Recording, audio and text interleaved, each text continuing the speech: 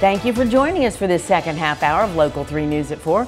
I'm Cindy Sexton, joined by Hamilton County Mayor Weston Wamp, and we're so glad you're here with us. Thank you, Cindy. A lot of things going on, aren't they? There's always a lot of things going on. Oh my goodness, it Yeah. seems like something new pops up out of the blue every once in a while. Well, first of all, let's talk about the new paternity leave policy announced this morning at the commission meeting. Well, maternity and paternity leave, you know, county government has done a lot of things really well over the years, and then we've tried to bring modernizations and a new perspective to things. And we launched the Center for Thriving Families in this budget season. We'll do some formal announcements around what that organization and county government is going to do to support young families. But as we tried to set a new standard for how we're taking care of our youngest citizens, I asked a couple months ago, what is the county's paid maternity leave? What does that policy look like? Even though Shelby and I had a child, I was back to work in a couple days and didn't think much of it. Found out that we don't have a paid maternity leave policy.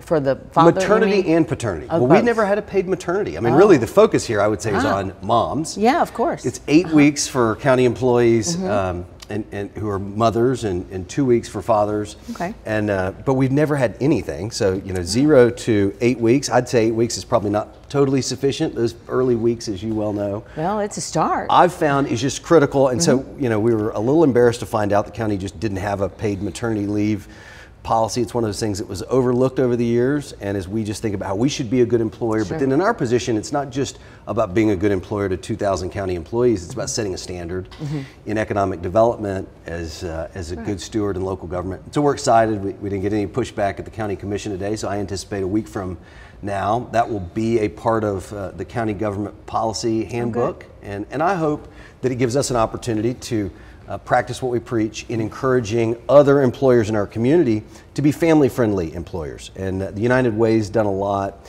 to encourage particularly business leaders in our community to think about moms and dads as particularly in those early months and early years of a child's life. All right. That's our future workforce. Those kids are going to grow up to be the Cindy Sextons of our community. And so we're just saying, in all the small and big ways, let's make sure we're supporting them. Okay, like that.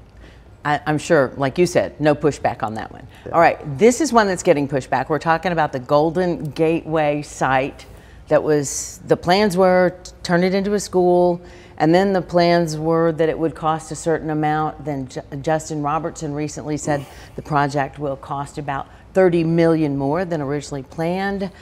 What's going on with that? I know there's a meeting Monday. What is happening? We're talking about what will happen with the Gateway site. Well, there's a lot to unpack there. I would say, to start, Dr. Robertson and I have been partners in exploring how we can modernize school facilities for over 2 years. We have talked, I would say, every week for 2 years, some weeks 2 or 3 times on these subjects. We continue to be aligned. One thing I want to be clear, because you had a story that ran in the newspaper over the weekend that the Times Free Press has now published corrections on.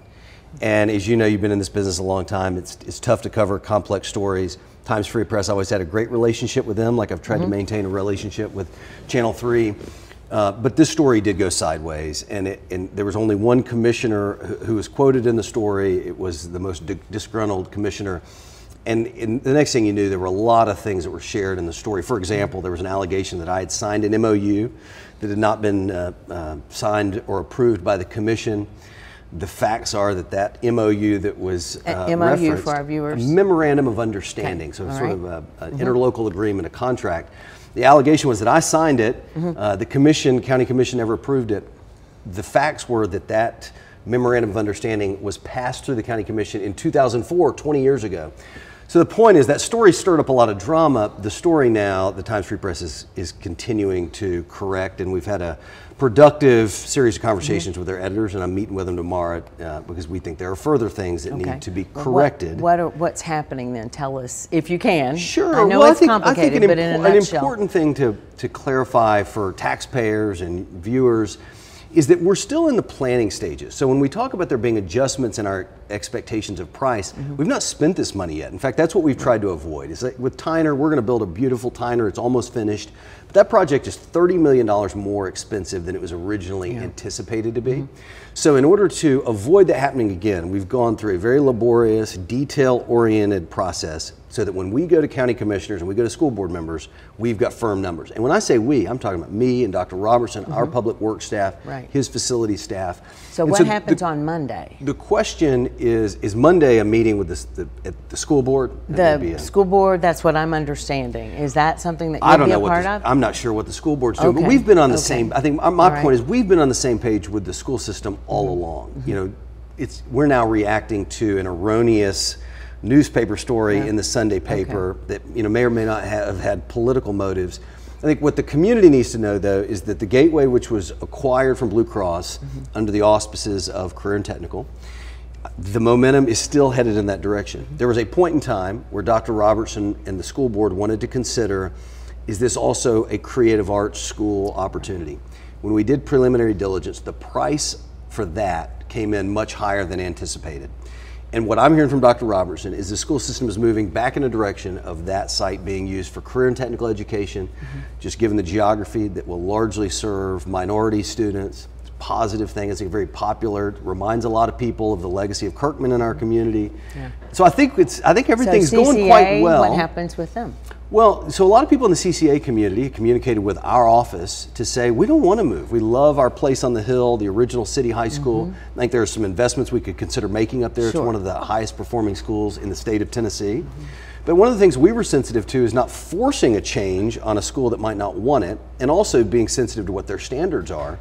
But then we also were facing, once consultants and architects had taken a look at it, we were looking at an additional $30 million beyond what the school system had estimated the project would cost. And so again, it's very complex, but we want the public to understand that these changes in dollar amounts, the dollars have not been spent yet. We're all in the planning stages, and it's good, frankly, for these dollar amounts to fluctuate in the planning stage. What we're trying to avoid is a fluctuation in how much money we have to spend once we're in construction. I get it, I get it. Okay, one other thing that's just come up recently is the health department selling the building to Erlanger. How did that come about? Did Erlanger come to you? They did. Almost from my first day in office, Erlanger came to me to say, really, in order for us to serve the Tennessee Valley through the downtown campus, which is where so much of their services are concentrated, they're landlocked, as many of us know. It's a small campus, historic hospital.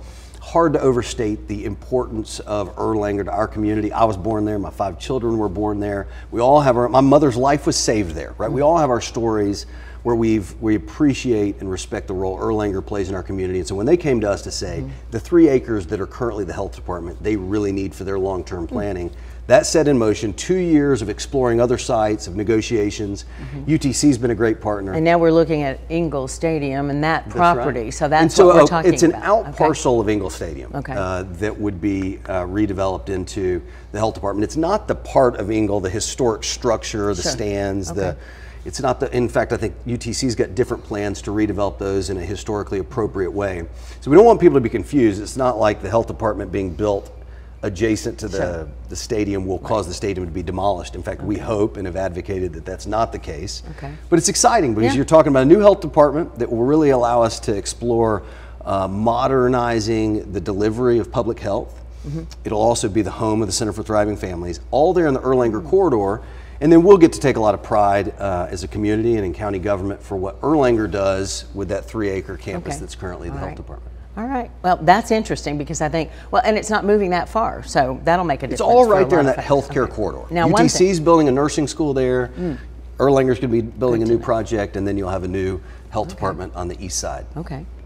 Hamilton County Fair. I know you like to talk about that. Well, it's next week, very excited. That's right. All right. First day is coming up. What day? Friday. Okay. Friday evening kicks off with a rodeo. This is all at McDonald Farm. It's really the second year of this county fair. The county had always had a fair. It was, I'd say, one scope at Chester Frost.